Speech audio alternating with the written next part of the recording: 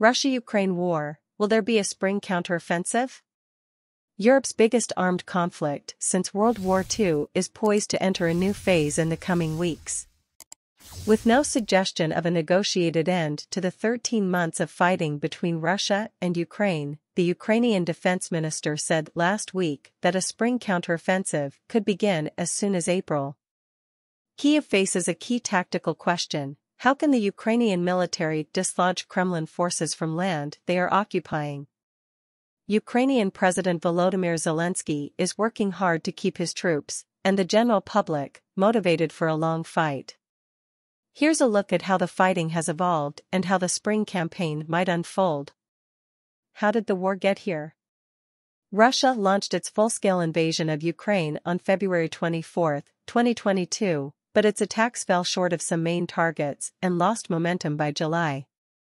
Ukrainian counteroffensives took back large areas from August through November. Then the fighting got bogged down in attritional warfare during the bitter winter and into the muddy, early spring thaw. Now, Kyiv can take advantage of improved weather to seize the battlefield initiative with new batches of Western weapons, including scores of tanks and fresh troops trained in the West. But Russian forces are dug in deep, lying in wait behind minefields and along kilometers, miles of trenches. How has Russia fared so far? The war has exposed embarrassing shortcomings in the Kremlin's military prowess. The battlefield setbacks include Russia's failure to reach Kyiv in the early days of the invasion, its inability to hold some areas, and its failure to take the devastated eastern city of Bakhmut despite 7 months of fighting.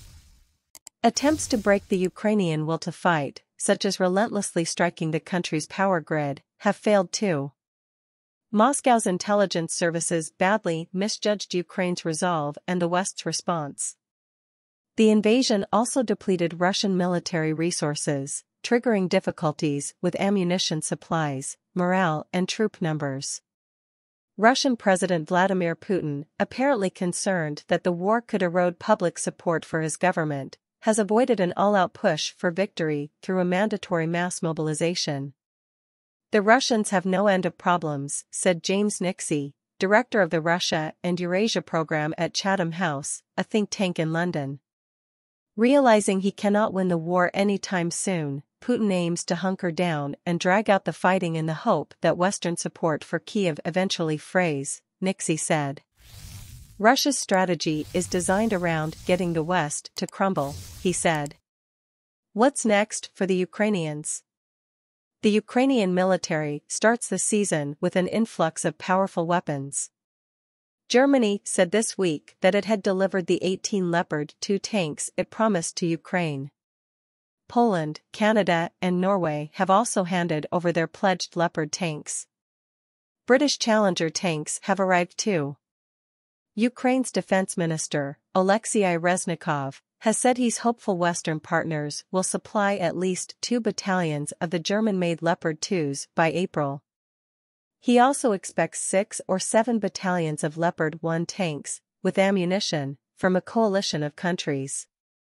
Also pledged are U.S. Abrams tanks and French light tanks, along with Ukraine soldiers recently trained in their use. The Western help has been vital in strengthening Ukraine's dogged resistance and shaping the course of the war. Zelenskyy recognizes that without U.S. help, his country has no chance to prevail. The new supplies, including howitzers, anti-tank weapons, and 1 million rounds of artillery ammunition, will add more muscle to the Ukraine military and give it a bigger punch. Sheer numbers of tanks can drive a deeper wedge into Russian holding positions, Nixey said. In their counteroffensive, Ukrainian forces will look to break through the land corridor between Russia and the annexed Crimean Peninsula, moving from Zaporizhia toward Melitopol and the Azov Sea, according to Ukrainian military analyst Ola Zhdanov. If successful, the Ukrainians will split the Russian troops into 2 halves and cut off supply lines to the units that are located further to the west, in the direction of Crimea, Zhdanov said. What might the endgame be? The Institute for the Study of War, a Washington-based think tank, reckons that Ukraine will need to launch a series of counteroffensives, not just one, to get the upper hand. The operations would have the twin aims of persuading Putin to accept a negotiated compromise or of creating military realities sufficiently favorable to Ukraine that Kyiv and its Western allies can then effectively freeze the conflict on their own regardless of Putin's decisions, the institute said in an assessment published this week. Nixie has no doubt that each side will keep tearing chunks out of each other over the coming months in the hope of gaining an advantage at the negotiating table. A make-or-break period may lie ahead. If Kyiv fails to make progress on the battlefield with its Western-supplied weapons, allies may become reluctant to send it more of the expensive hardware. The stakes are high. Defeat for Ukraine would have global ramifications, and there will be no such thing as European security as we currently understand it, Nixie said.